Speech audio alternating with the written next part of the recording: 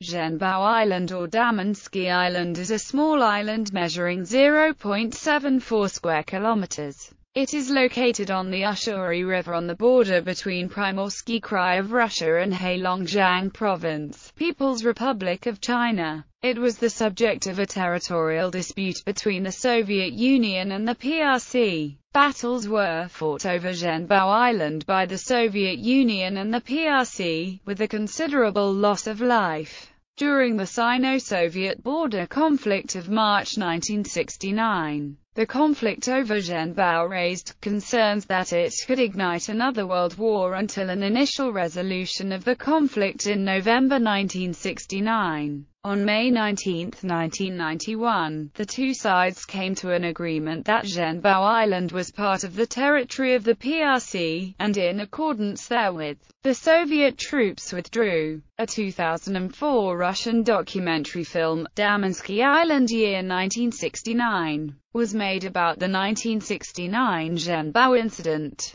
Interviews were filmed with participants and leaders from both sides of the conflict.